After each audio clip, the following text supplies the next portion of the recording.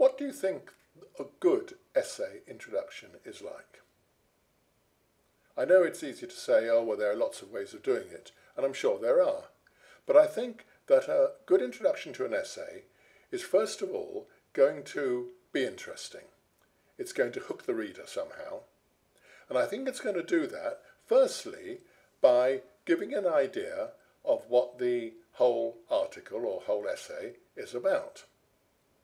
I think also you need to give the idea to the reader that you know what you're talking about, that you're a bit of an expert on this. And I think, thirdly, what you need to do is to give what we call the thesis, which is the argument. Just indicate at the end of the introduction what the argument of your essay is going to be. So, to give you an example of this, I'm going to read you the introduction from an article I recently wrote, which was about Richard Hoggett, who was a cultural theorist in the 1950s, 60s, 70s, and in fact is still alive today.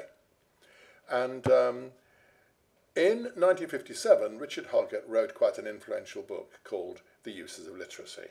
Anyway, this is what I wrote in my introduction.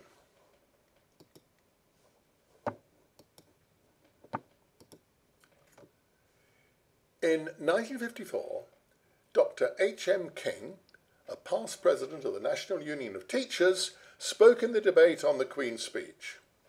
King feared that the easy attractions of the television, the film, and the comic strip might allow mankind to slip back into a state where there are more illiterates than literates.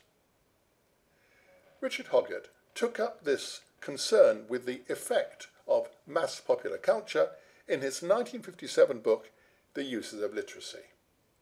Hoggett went on to found, with Stuart Hall, the Birmingham Centre for Contemporary Cultural Studies, which laid much of the theoretical ground for media studies as it exists today.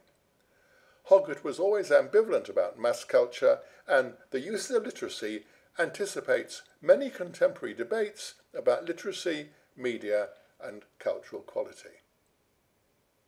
Now, what am I doing in that introduction? First of all, I begin with something that sounds quite dramatic and interesting.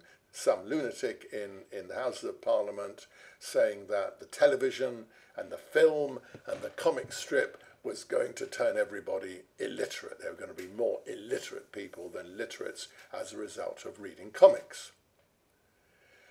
And I think that's not only interesting, but it also suggests that I've done my research and that I know what I'm talking about, and I support that really a bit later on when I give a few more other details about Richard Hoggett, for example, that he founded the Birmingham University Centre for Contemporary Cultural Studies. And then, by the end of the paragraph, I've indicated what I'm going to say in the rest of it. If we go back to my last sentence, it goes like this. Hoggett was always ambivalent about mass culture, and The Uses of Literacy anticipates many contemporary debates about literacy, media, and cultural quality.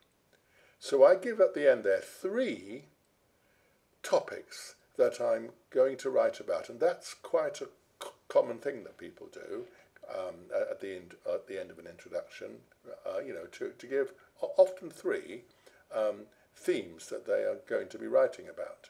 And of course, that's my thesis. The argument of my essay is that this is what Richard Hoggett did, and this is why he's worth reading.